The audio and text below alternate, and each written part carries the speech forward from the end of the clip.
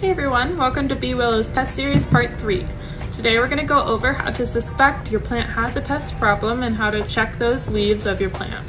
Here is a very healthy alocasia leaf, and here is a leaf off of the same plant that's patchy and yellowing. Make note that it's not just a solid yellowing like an old leaf on this pothos.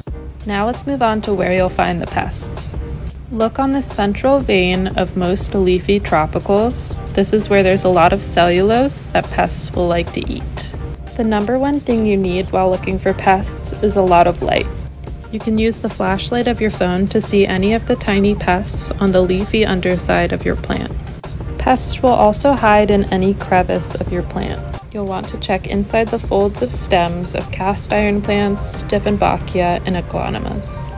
You can also peel back the old browning sheaths that used to protect stems and leaves before they grew in. Spider mites and mealybugs tend to breed in hidden areas like this. Pests aren't always super visible, especially where they breed, so make sure when you're doing your pest check, you check all of these difficult to reach places.